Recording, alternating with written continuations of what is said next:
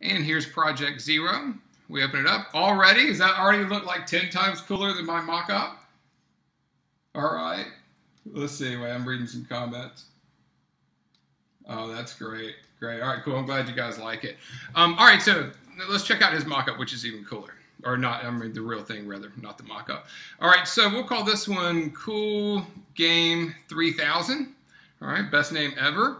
And it's supposed to be multiplayer, but that's all right. We'll enable multi-layer in this one.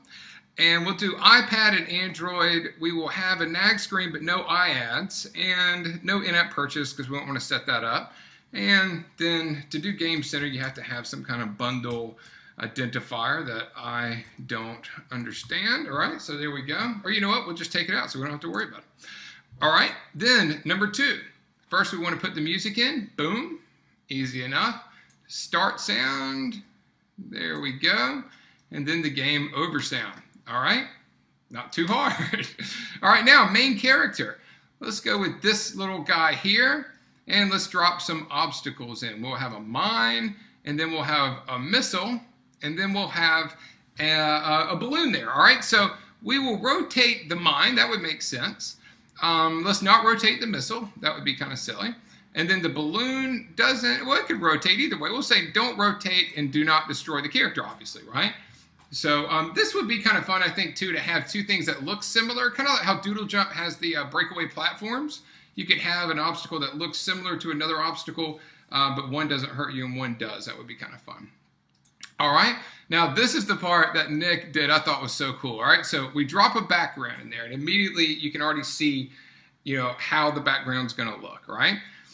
And then we drop a mid-ground, all right, the second one. And that's stolen from Jump Pack, all right? And you can take, let me show you guys this image.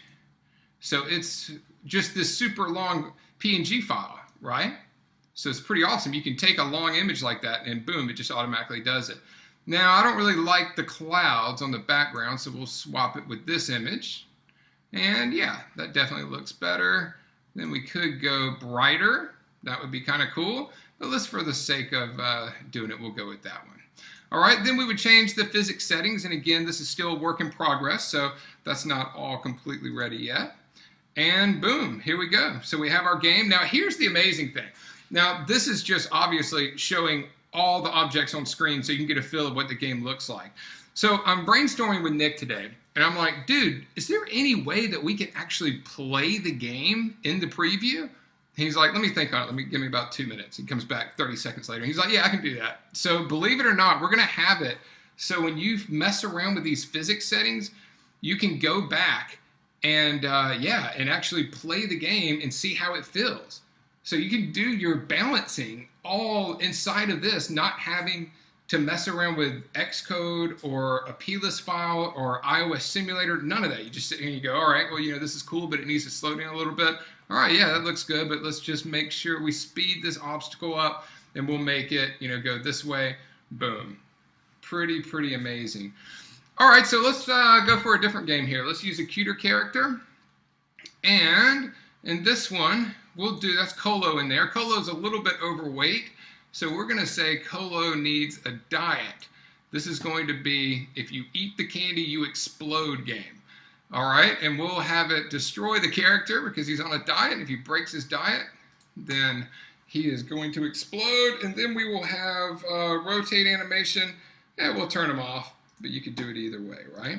And then again, for this one, we want to go with the pretty backdrop. And let's go with, let's see here. Let's go with, how about the pretty trees from Jump Pack? All right, and then we have the Colo flying candy game. Of course, he's eating it a lot now, right? And if we wanted to swap out just one section, we could keep, say, the blue background. But this is something I stole from Google Images. And there we go. So we have him with the stole. Actually, this whole, everything you see except Colo is stolen from Google Images. I don't recommend you do that. But, you know, that's the cool thing, though, guys. You can go to these, you know, picture outsource sites and like Fotilio.com and all those stock photo sites. I mean, you could get stuff in seconds and build really cool stuff that look better in this because you'd be able to, you know, get really professional artwork without having to do anything. So what do you guys think? Is this pretty cool? Benny, rotating is not working. So again, we're about 2 weeks out. So we will definitely have all that stuff working, but it'll take about 2 weeks. All right, sweet. Looks like you guys are into it. Yeah, I thought this was like the coolest thing, pretty much the coolest thing ever. So, and we have a bunch of ideas on how to take this thing to the next level. So